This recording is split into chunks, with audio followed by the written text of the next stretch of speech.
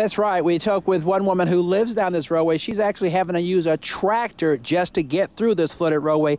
Take a look. This road is seeing some of the worst of it. In some areas, it's about a half-foot deep. That's because the nearby Purple Creek is backing up. The water is there's so much water, and the river is full, it has nowhere else to go.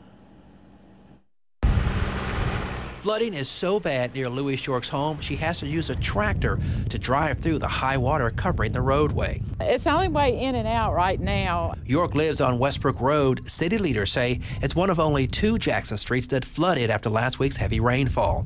The water is so high on Westbrook because nearby Purple Creek is backing up. Hopefully the water's going to go down and I can get back in. Is your home flooded at all? No, It's all around it, though. It's like on a little island. York said she was forced to move her horses to higher ground after their stable flooded.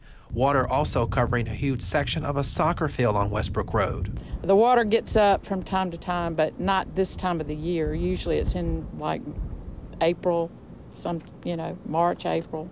So, it's a little worrying me right now that it's here this early. The Pearl River crested Sunday night just over 34 feet. That's much lower than an earlier forecast.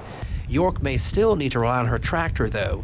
The high water won't recede for the next few days. Now that the water is stable and it's not going to be going up anymore, I'm just going to kind of watch it and see what to do next.